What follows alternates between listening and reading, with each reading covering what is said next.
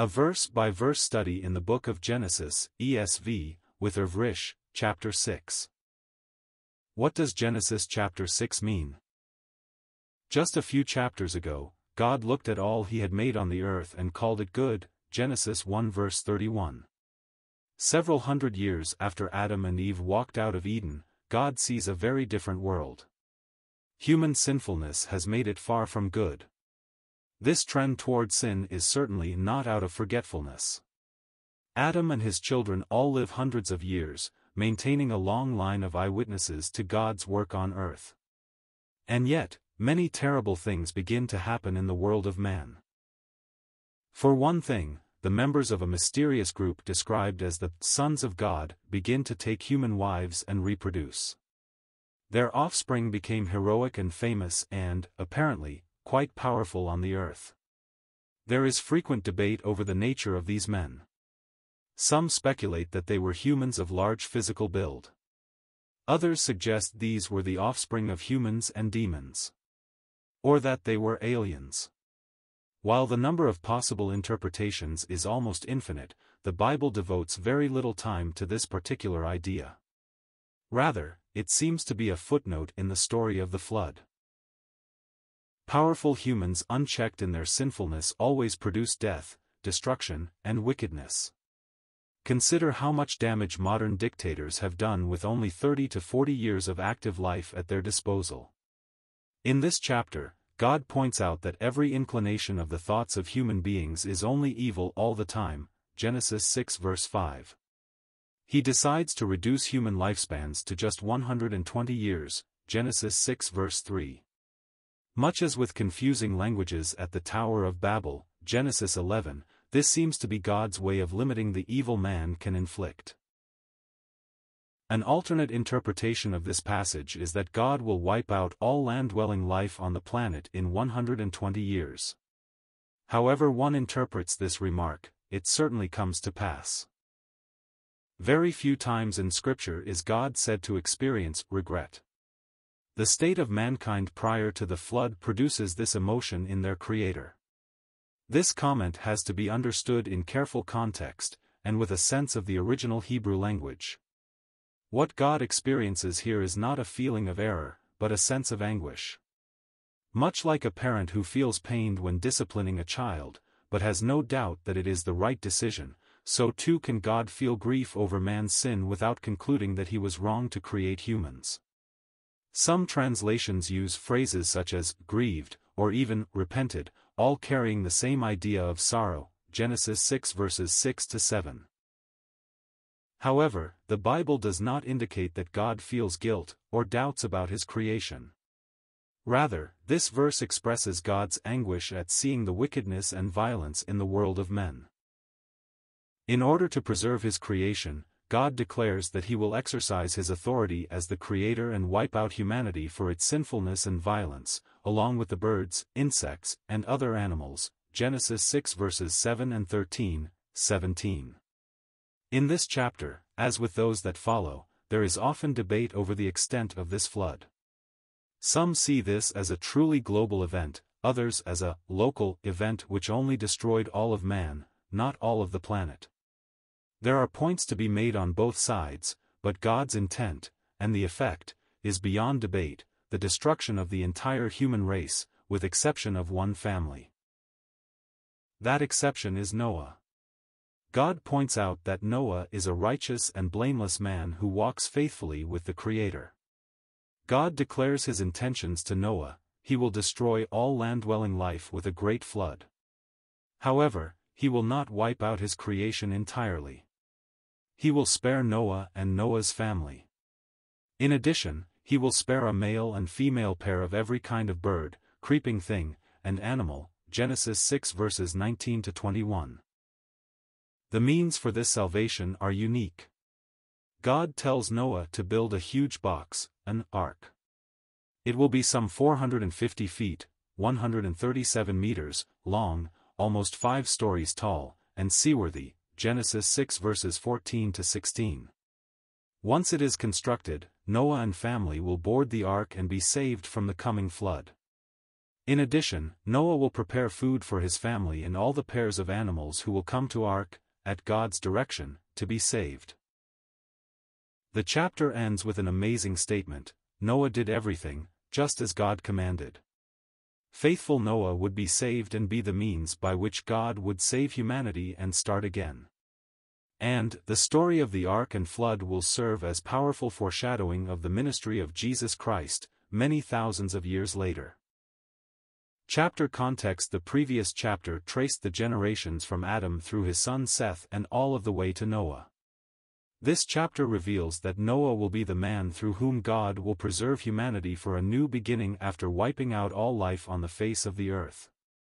God tells Noah to build an enormous structure, an ark, and prepare to welcome representatives of all of the animals on earth.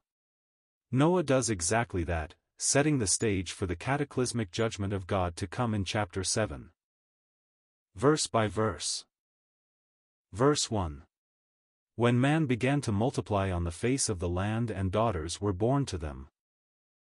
The previous chapter covered the lineage of Noah, through each generation from Adam through Seth, and their sons.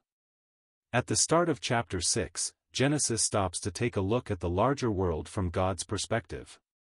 In brief, he doesn't like what he sees. Mankind's actions and thoughts are completely evil, Genesis 6 verse 5. Seeing how far man has fallen since being evicted from Eden causes God substantial grief, Genesis 6 verse 6.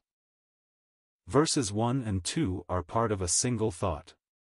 Though not many women have been mentioned in the text thus far, daughters are being born as humanity expands across the face of the earth.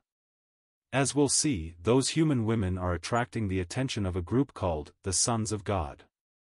No further description is given of these men, which means their exact identity is not particularly important. If it was, Scripture would have provided additional details. Most likely, this reference to the sons of God is a challenge to ancient perceptions of royalty. God is about to judge the world with a flood. Not even the children of humanity's kings and emperors, who often claim to be divine, will be spared. Context summary: Genesis 6 verses 1 to 8 introduces us to two mysterious groups, the sons of God and the Nephilim. Provoked by the wickedness of humanity and, perhaps, by the power of these two groups, God declares that he will reduce human lifespans to 120 years. Alternatively, this same remark might refer to God's plan to wipe out all of humanity in 120 years. In either case, this prediction is fulfilled. God will exercise his authority as creator and execute justice by ending the world as it was. Human civilization will be forced to start again, through one man, Noah. Verse 2. The sons of God saw that the daughters of man were attractive. And they took as their wives any they chose. This fascinating and much debated verse concludes a thought begun in the previous one. As humanity began to expand across the earth, human daughters were born. These human women were attractive to the sons of God. The sons of God took as wives any of the women they chose. So who were the sons of God? Several ideas have been offered by scholars over the centuries. Some have suggested that the sons of God are the men of the line of Seth described in the previous chapter, while the daughters of men are from the line of Cain. This idea doesn't seem to fit, however, with what we're told in the following verses. Many scholars believe these sons of God to be angels or demons, fallen angels, or to be human men possessed by demons. This could also explain God's apparent objection to these sons of God and their offspring. Finally, others suggest sons of God was a designation given to the human rulers of the time. Human kings and lords throughout history have often claimed to be divine to bolster their own authority. Perhaps these were merely powerful men, taking their pick of the women of the earth. This would fit with the ancient practice of taking many wives or having a harem of sexual servants. In the context of the upcoming flood, that would make this passage a refutation of their claims to divinity. Even the so-called divine rulers will be judged by the one true God in the flood. Verse 3. Then the Lord said, "My spirit shall not abide in man forever, for he is flesh, his days shall be 120 years." This is another fascinating verse which has been interpreted through several different perspectives over the years. It falls in the middle of a paragraph describing how a group known as the sons of God took human wives who gave birth to a generation of famous, mighty men. Taken in direct context, this verse seems to declare that God will not let humans continue to lead such long lives. Perhaps the children of the sons of God and human women would otherwise have gone on living an extraordinarily long time. Or perhaps God is merely saying that even the normal lifespan of humans was too long, given the evil that is taking place on the earth.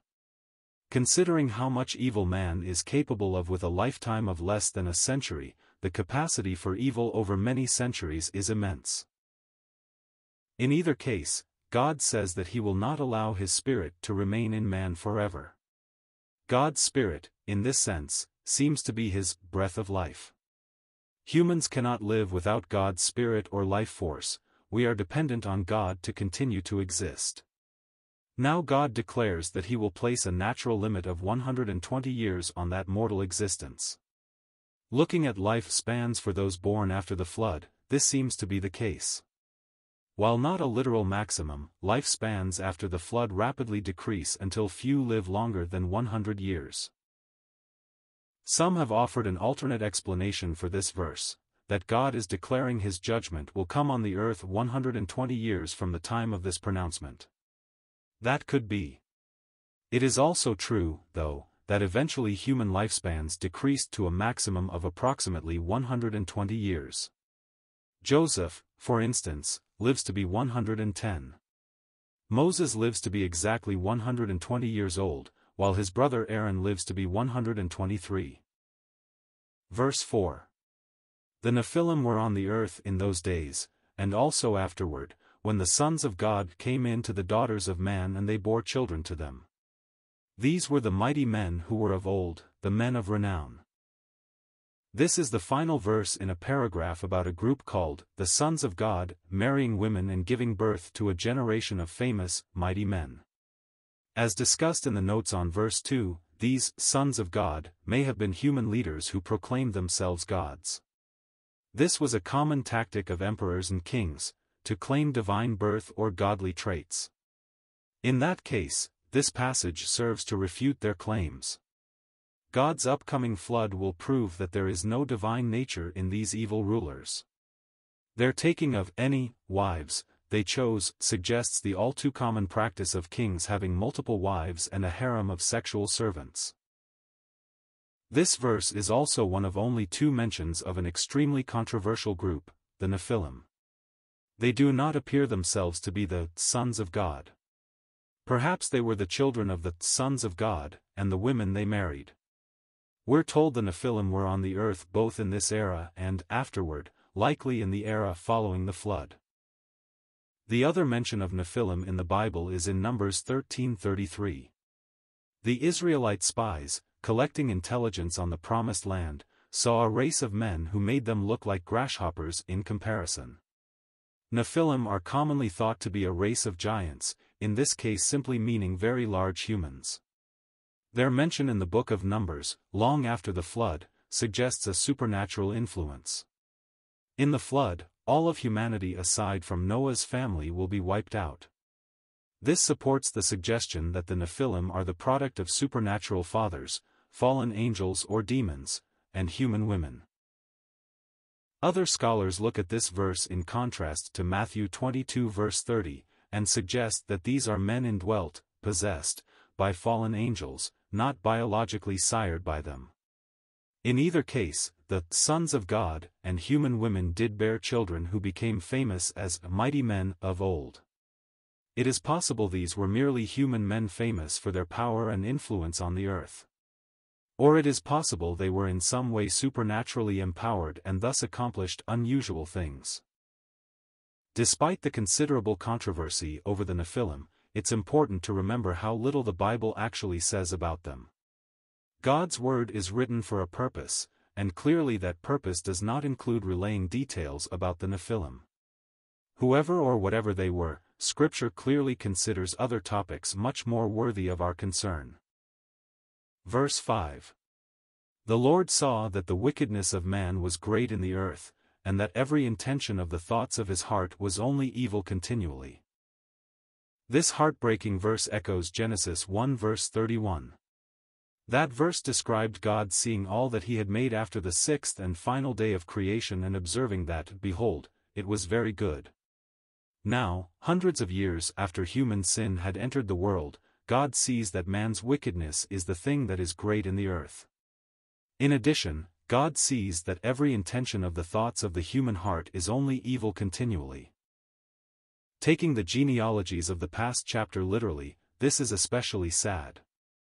The long lifespans of Genesis 5 imply that there was an almost unbroken line of eyewitnesses to man's earliest history, right up to the year of the flood. Mankind's sin is not the result of error or drifting or ignorance. It's the result of a deliberate rejection of God. God's conclusion about the state of humanity is an all-encompassing declaration of human depravity. Left to follow our own way, apart from God, men and women will always choose evil. It's not just what we do, it's who we are without His direct involvement and transformation of our hearts. This goes a long way to explaining God's apparent decision to drastically reduce human lifespans, Genesis 6 verse 3. This verse offers another clue to the nature of humanity. Our sinfulness, our inclination to do what is harmful, begins in our minds or hearts. In our godless state, we do not happen into sin. We intentionally plan for it. It's where we want to go. It's not just our actions that are the problem, it is the hearts and minds that produce those actions. We haven't improved over the centuries. Our natures remain the same. When describing the day of the Lord in Matthew 24, God's coming judgment for human sin, Jesus declares that it will be as in the days of Noah, Matthew 24 verses 36 to 39. All these years later, without God's redemption and recreation, the human heart remains inclined to plan for evil continually. Verse 6. And the Lord regretted that he had made man on the earth, and it grieved him to his heart. The Bible rarely speaks of God experiencing regret.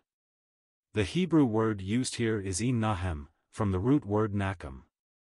The word is exclusively about emotions, a feeling of pain, sadness, or unhappiness. The word does not imply that God feels he has made a mistake, or that he wishes to have done differently. It is possible to experience grief and regret, as used here, without implying an error. Any parent who has held a crying, upset child as they receive a shot has experienced exactly that. Such a parent is grieved over the pain, but has no illusions that this was the wrong decision. However, this verse does mean God is unhappy with the current state of man. This is a low point in the history of humanity. God is troubled. He is grieved, or pained, by the outcome of his act of creation. The men and women, however, do not grieve their own sin. They do not repent. God's grief stands in great contrast to that of his creatures, who blindly continue to indulge in every sinful thought, action, and word that begins in their hearts and minds. Left alone, the evil of man will eventually overtake the entire race, and there will be no godly people left. There will be no line to produce the already promised Messiah, Genesis 3 verse 15. God will not let the earth go on like this indefinitely. Verse 7. So the Lord said, I will blot out man whom I have created from the face of the land, man and animals and creeping things and birds of the heavens, for I am sorry that I have made them. One of the most devastating verses in Scripture, verse 7 expresses both God's sorrow in seeing what humanity has become, and his pronouncement that he will wipe from the face of the earth so much of what he has made. These words raise many questions. How can a perfect, sovereign God feel sorrow about any action he has taken? The Hebrew word nahamti used here, is from the same root word as nahem, used in verse 6. This term is nakem, and it refers to emotions. The primary meaning is simply one of pain, anguish, or unhappiness. It's entirely possible for a person to feel unhappiness about a situation, without considering it the wrong choice. God is sorry that man has come to this state. His decision to create man is, in this moment, causing him grief. He is not suggesting that he's made a mistake in creating us. Another question is why God is committed to destroying animals and birds, along with humanity. This is an issue the Bible gives virtually no guidance on. Ultimately, we can wonder, and we can question, but we can't give a dogmatic response. What we do know is that God's sovereignty and ownership over the earth includes animals just as much as humans. Those first two questions are difficult to answer in a satisfying way.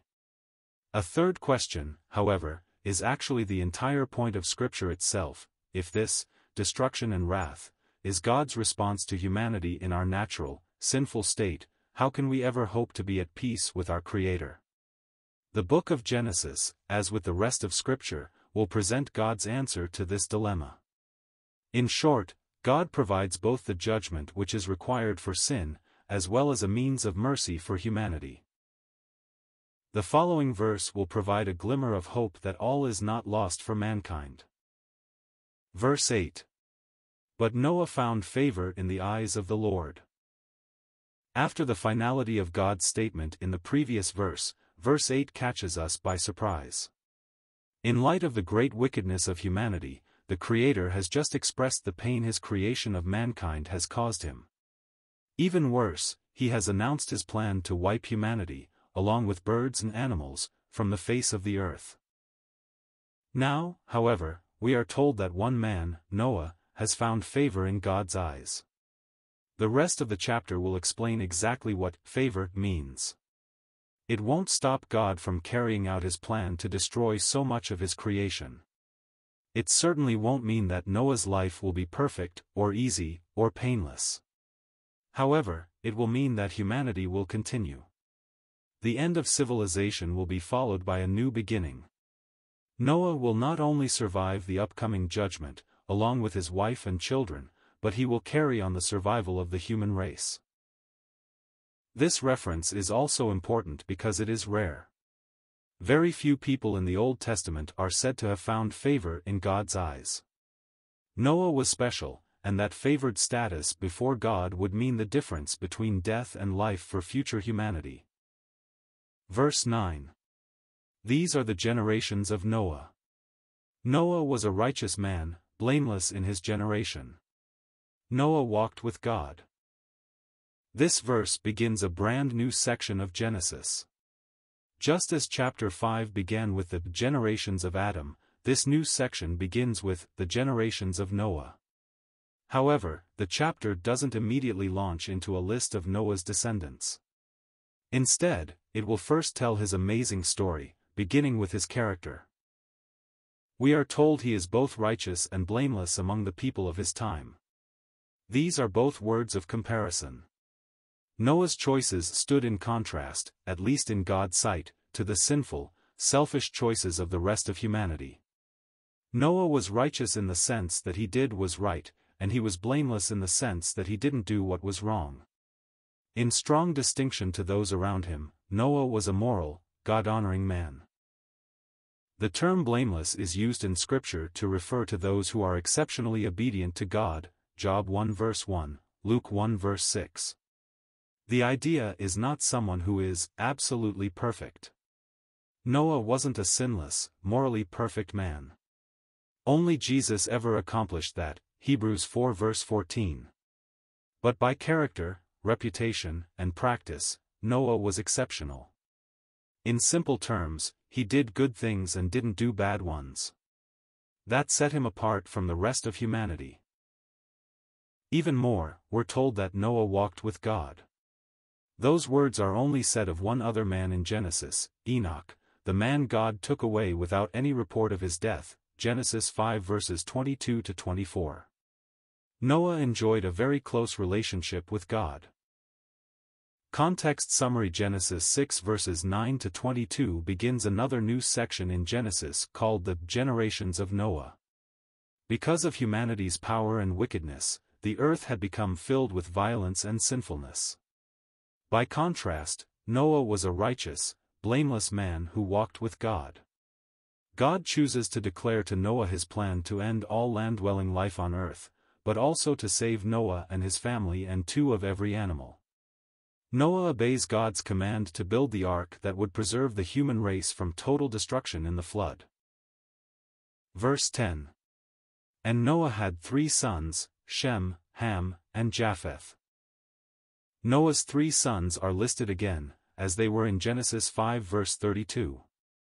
Along with Noah and his wife, these men and their wives will be the only humans saved from God's judgment on the sins of humanity. Few other details are given of their lives or character. Strictly speaking, we don't know who was the oldest or youngest, or exactly how old Noah was when they were born. Genesis 5 verse 32 gives a rough idea of Noah's age, but has every appearance of a general statement, not a specific one. Though the Bible does not say so in explicit terms, we might assume that Noah's sons also stood apart from the normal wickedness of humanity, Genesis 6 verses 5 and 8. This is mostly because they are welcomed on the ark. The other patriarchs of Genesis chapter 5 are credited with having many sons and daughters. Noah is not described in this way. While the Bible does not say, directly, that these were his only 3 children, that is certainly likely. Noah's father Lamech died prior to the flood, and the 3 sons mentioned in this chapter all survive with Noah on the ark. It's possible that this was all part of God's favor on Noah, limiting the loss of his family in judgment. Another, sadder, possibility is that Noah had other children, who are not mentioned in the Bible. The other patriarchs of Genesis chapter 5 are credited with having children at a much younger age than Noah's 500 years at the birth of these 3 sons. It's not impossible to think he might have had other children before Shem, Ham, and Japheth. If so, those other offspring would have been destroyed along with the rest of the evil world in the flood. Verse 11. Now the earth was corrupt in God's sight, and the earth was filled with violence. This chapter frequently repeats the reasons for God sending the flood. Verse 5 explained that man, on the whole, thought of nothing but evil. Here, the same idea is brought out again. God sees the earth as it is, corrupt and ruined. What he had made and observed as good in Genesis 1 he now sees as unacceptably disgraced by human sin. A primary evidence of the corruption of the earth was violence. Instead of being filled with good, the earth was filled with human violence to others. The Hebrew word translated violence here is Hamas. This implies more than just the kind of brute force attacks we think of when we hear the English word. This can also include injustice, oppression, and cruelty. The term also suggests the effects physical violence has on a person or group which has been violently conquered, oppression, deprivation, and misuse. Men of the pre-flood world are not only disobedient to God, they are harsh and abusive to each other. Verse 12. And God saw the earth, and behold, it was corrupt, for all flesh had corrupted their way on the earth.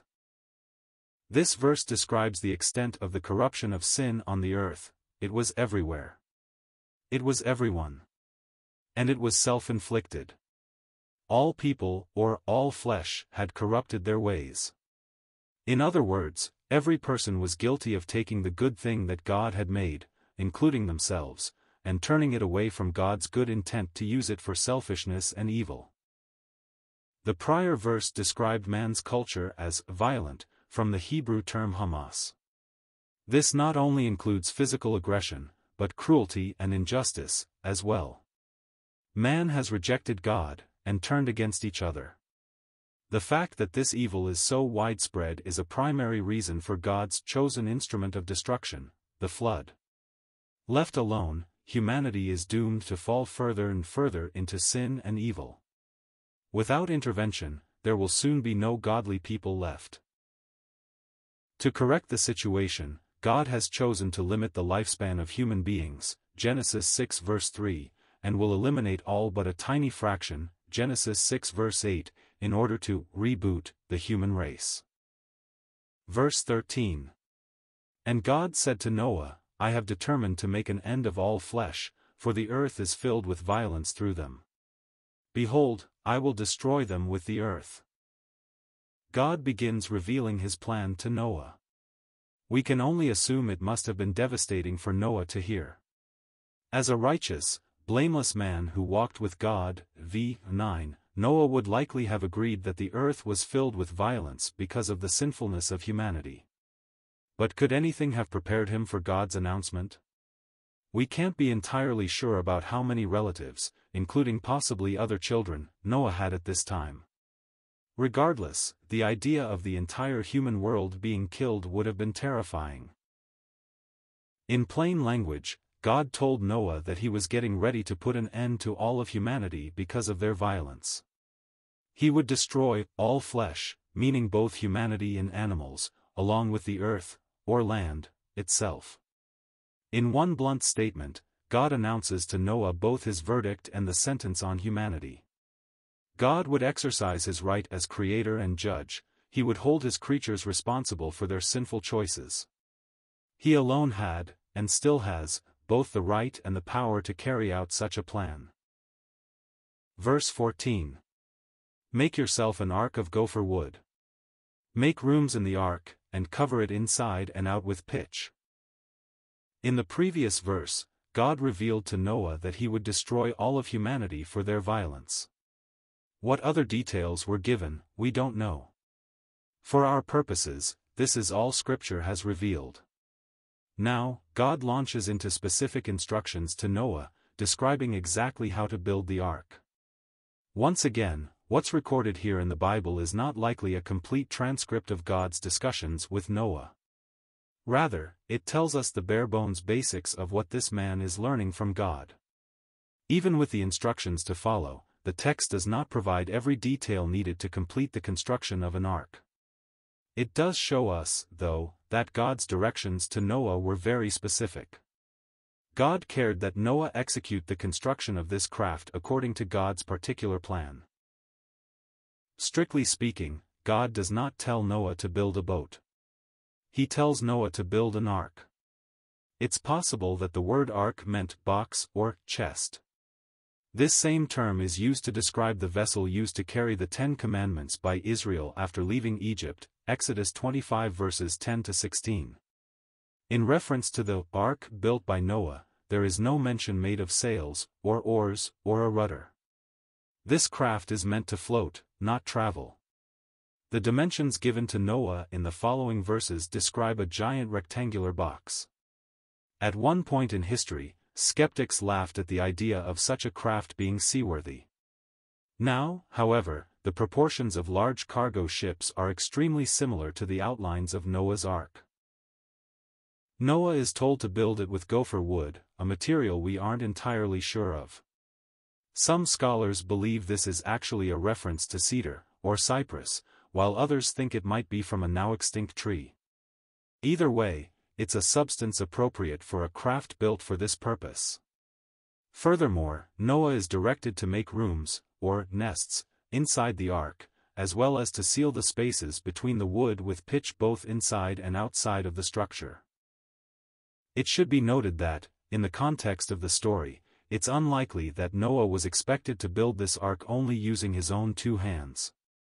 Just as the owner of a company can be said to have built something, when much of the labor is done by others, it seems reasonable to assume Noah used the help of his sons, and probably others, to construct this ark. Verse 15. This is how you are to make it: the length of the ark 300 cubits, its breadth 50 cubits, and its height 30 cubits. In this passage, God has informed Noah of his plan to destroy the entire human race, except for Noah and his family. God has also begun to describe the ark, a large wooden box, which Noah is to use to preserve his family and certain animals from the flood. A cubit is a measure of length equal to approximately 18 inches, or about 46 centimeters. A cubit was traditionally thought to be the length from a man's elbow to the tip of his fingers with his hand extended. While that may sound vague to modern ears, it was not uncommon in ancient days to use body parts as measuring sticks. The concept of universal, objective measurements, such as the modern meter, was simply not practical at that point in human history. Using 1 cubit equals 18 inches equals 46 centimeters, the craft God describes to Noah would be about 450 feet, 137 meters, long, 75 feet, 23 meters, wide, and 45 feet, 14 meters, high. This would make the ark 1.5 times as long as an American football field. Or, slightly longer than a regulation FIFA soccer field. It would have been somewhere around as tall as a 4.5-story building. Even by modern standards, if this was a ship, it would be a big ship. Despite the size, there's no reason to think Noah could not have constructed this ark. God nowhere orders Noah to use only his own 2 hands. So, as with any other project, it's common sense to assume Noah had help from his sons, and probably others, in constructing this massive vessel. This would be no different than a contractor or business owner building something through oversight of others. Verse 16. Make a roof for the ark, and finish it to a cubit above, and set the door of the ark in its side. Make it with lower, second, and third decks. Here, God concludes his very general instructions to Noah about how to build the ark. In the previous verses, Noah was instructed to make the ark about 450 feet, 137 meters, long, 75 feet, 23 meters, wide, and 45 feet, 14 meters, high.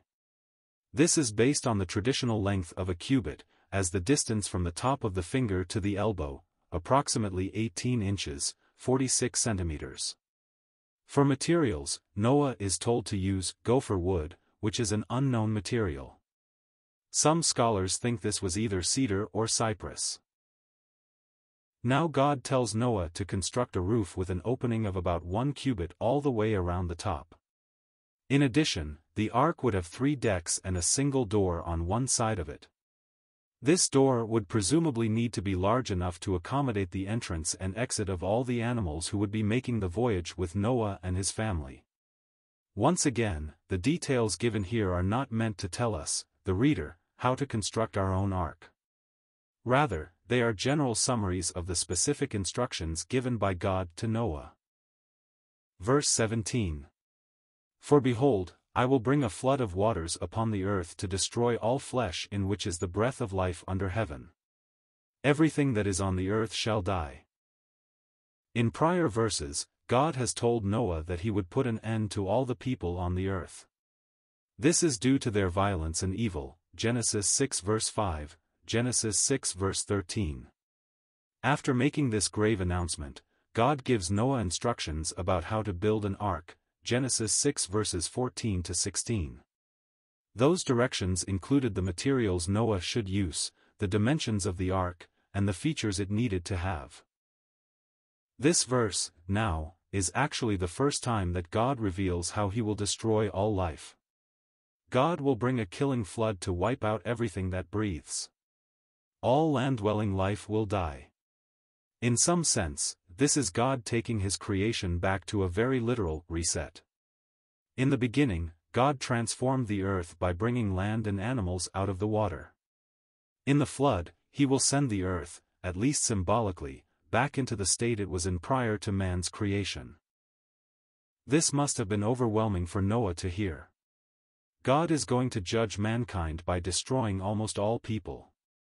That judgment will wreak havoc on the animals and the land, as well. Beyond that, only Noah and his family will survive, and only by constructing a massive ark. Indeed, it's overwhelming for us to consider, all of these millennia later. God is planning to exercise his authority as creator and Lord of all the universe by delivering justice against human sinfulness and violence. As the following verses will reveal, God will also demonstrate his grace by saving 1 human family and 2 of every animal so that created life will continue. Verse 18. But I will establish my covenant with you, and you shall come into the ark, you, your sons, your wife, and your sons' wives with you.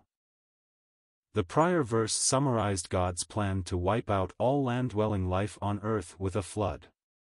Before that, God had given Noah instructions on building the huge ark which would carry man and animals to be spared. Here, God specifically tells Noah that he and his family alone would be saved from the flood.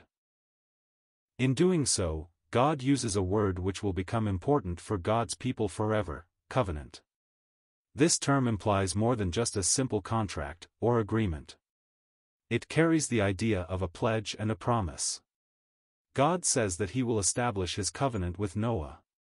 In this case, God wants Noah to understand that the Lord is obligating himself to save Noah and his family from the coming destruction. The purpose of God using this language is trust. A covenant is a very solemn, serious obligation. Its worth is only as good as the person making it. At the same time, it implies that the one making the covenant is staking their entire reputation on upholding their end of the bargain. So, when God tells Noah he is making a covenant with him, it implies the most absolutely binding, serious kind of commitment. If Noah cannot place his trust in a covenant from God, he can't place his trust in anything. God's covenant with Noah, and through Noah with humanity to follow, will be further developed in the coming chapters. Verse 19. And of every living thing of all flesh, you shall bring 2 of every sort into the ark to keep them alive with you. They shall be male and female. God has revealed to Noah that he will wipe out all land-dwelling life on earth with a great flood. The reason for this is the pervasive wickedness of mankind, Genesis 6 verse 5, Genesis 6 verses 11 to 12. He has given Noah instructions about building an ark, a huge structure meant to float while carrying men and animals. Most importantly, God told Noah that he and his family would be saved from the flood by entering the ark. In doing so, God says he will make a covenant with Noah. This implies the most serious, solemn kind of promise. Here, God gives Noah a truly remarkable command: bring a pair of each kind of animal with you in the ark. For those in the modern era, particularly those in the West, we may be so familiar with the story that the enormity of this command doesn't affect us. And yet, it must have sounded daunting to Noah. Not only is he being tasked with building an enormous box, but he has to put an enormous number of animals into it. Fortunately, God will later suggest that the animals will come on their own, Genesis 6 verse 20.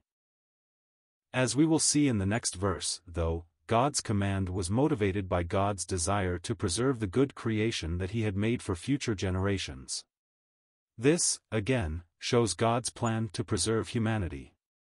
Rather than simply obliterate life and the human race, God graciously provides to help heal from this catastrophe. This command is universal: Noah will bring 2 of every kind. Just a few verses from now, God will provide more specific instructions regarding clean animals, which will require 7 pairs each, Genesis 7 verse 2. Verse 20. Of the birds according to their kinds, and of the animals according to their kinds, of every creeping thing of the ground, according to its kind, 2 of every sort shall come into you to keep them alive. In the previous verse, God commanded Noah to bring into the ark with him and his family a male/female pair of every kind of animal. Now God expands and clarifies the command. First, the animals will include birds, insects, and every other kind of land-dwelling animal. Second, all of these animals would come to Noah to be kept alive. These creatures would have been necessary to repopulate and replenish the land ravaged by the upcoming flood. With the addition of the detail that the animals would come to him, Noah's impossible task of building the ark and collecting the animals becomes a little less impossible. God would exercise his supernatural authority over the animals to direct specific pairs to come to the ark to be saved from the flood.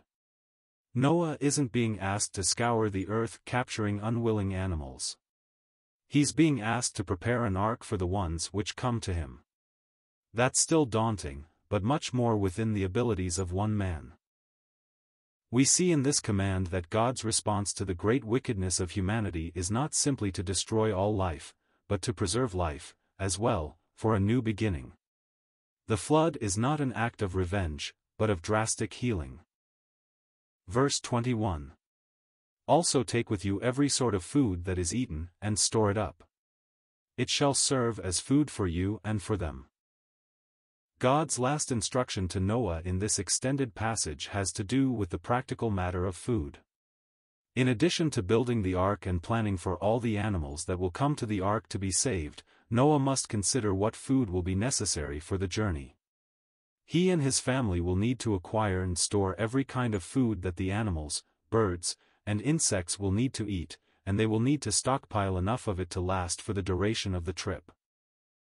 As with other parts of the story, specific details are not given.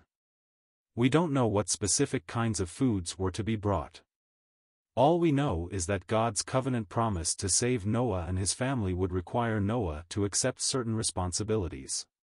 Among these are the need to build, plan, store, schedule, and do all the work necessary to be prepared when the floodwaters came. Verse 22. Noah did this, he did all that God commanded him. In this passage, God has given Noah a colossal set of tasks. He is to build a container longer than a football field and taller than a 4-story building. He is to make room inside for pairs of every kind of insect and animal. He is to prepare food for his family and these animals. And the reason for this is so that those inside the ark can survive God's upcoming judgment on a wicked human race, a catastrophic flood of water. Given all of that, this verse is remarkable in and of itself. Noah demonstrates his faith in and submission to God by simply obeying. He did everything God had commanded, and he did it just as God commanded it. We are given very few details in this passage. Surely, Noah was told more in person than we are in this passage. And yet, there is no doubt that Noah would have had many, many questions and concerns. But, despite these, he acts according to the commands of God. We were told in the beginning of this section, Genesis 6 verse 9, that Noah was a righteous, blameless man who walked faithfully with God. This verse is evidence of that profound faithfulness. End of chapter 6. Please note: the material use in this video is from BibleRef.com, which is from Got Questions Ministries and is posted here to be read by immersive reader in the Edge browser. If you copy this material, please follow these rules. Content from BibleRef.com may not be used for any commercial purposes, or as part of any commercial work, without explicit prior written consent from Got Questions Ministries. Any use of our material should be properly credited. Please make it clear the content is from BibleRef.com. BibleRef.com content may not be altered, modified, or otherwise changed unless such changes are specifically noted.